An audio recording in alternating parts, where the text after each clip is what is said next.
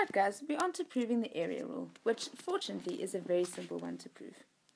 First of all, what does the area rule say? Well, if you have a triangle ABC, unfortunately we have only been able to find the area of right-angled triangles or triangles where they've given us the perpendicular height. So what happens if they don't? There must be a way to work out the area. And there is.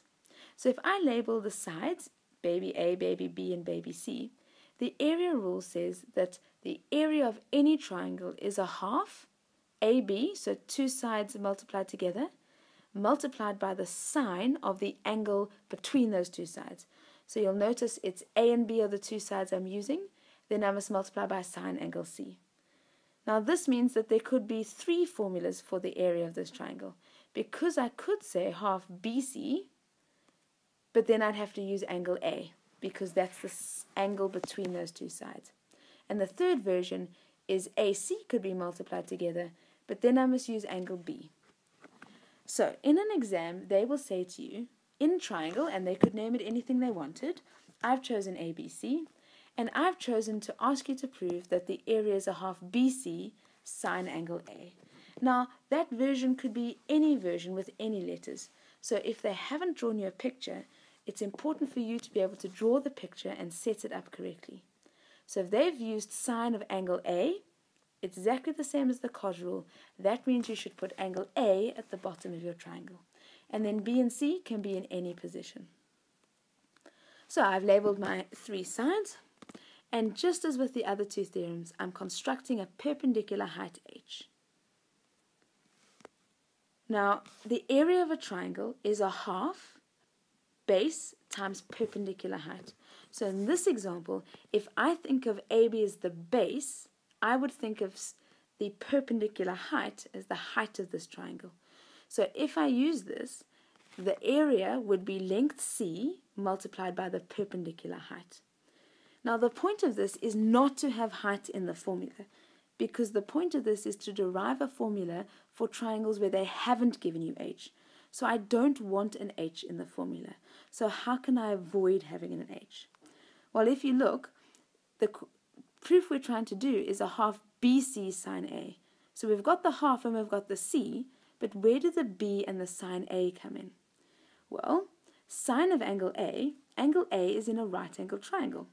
And the definition of sine is opposite divided by hypotenuse. So sine of angle A will be h divided by b, which means I can simply rearrange by multiplying by b on both sides, and it's perfect because I can replace my b sine A, I can replace my h with that expression. So I'm done. The area is a half c, and then I've replaced h with b sine angle A. So it's a very quick and easy theorem to prove. Just make sure that you set up your picture correctly so you know which height to draw in. So let's look at an example. If I've given you any triangle which I've labeled RST, I've given you two angles, and then I've given you one side. Now, two angles and one side, I should immediately start thinking about the sine rule, because the sine rule involves two angles and two sides. So I can possibly find a second side here. Now the question says, determine the area of triangle RST.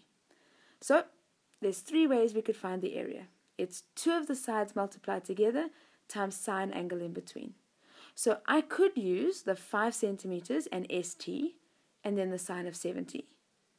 Or I could use the 5 centimeters and RT and then sine of 40. Now I'm focusing on those two obviously because both of them use the 5 centimeters, which obviously is very useful. Now the only problem is I don't know ST and I don't know RT, which means either one of those sides I have to first find before I can find the area. Now you'll notice that the 5 centimeters is opposite angle T, because I'm immediately starting to think sine rule. Now the problem is I don't know angle T. So if I wanted to use the sine rule, I'd need to know angle T. But don't forget, as soon as you have two angles in a triangle, you can work out the third. So I have angle 70 degrees, which is opposite my pink side, and I have angle 40, which is opposite my red side. So the sine rule can be used with either one of those angles. But first of all, to find angle T. So I did sum of angles in a triangle. I took 180 degrees and I minused my 40 and my 70. So I got angle T is 70 degrees, which means I can launch into the sine rule perfectly. But before we just jump into things, as soon as I write down that 70 degrees, I realize that this is a very specific type of triangle. This means that I have two equal angles. And if I have two equal angles, it's an isosceles triangle. And in an isosceles triangle, the sides opposite the equal angles are also equal. So there's no need for the sine rule here. I can tell you that RT is 5 centimeters simply by knowing that sides opposite equal angles are equal. Please don't forget that you can't use the reason isosceles triangle.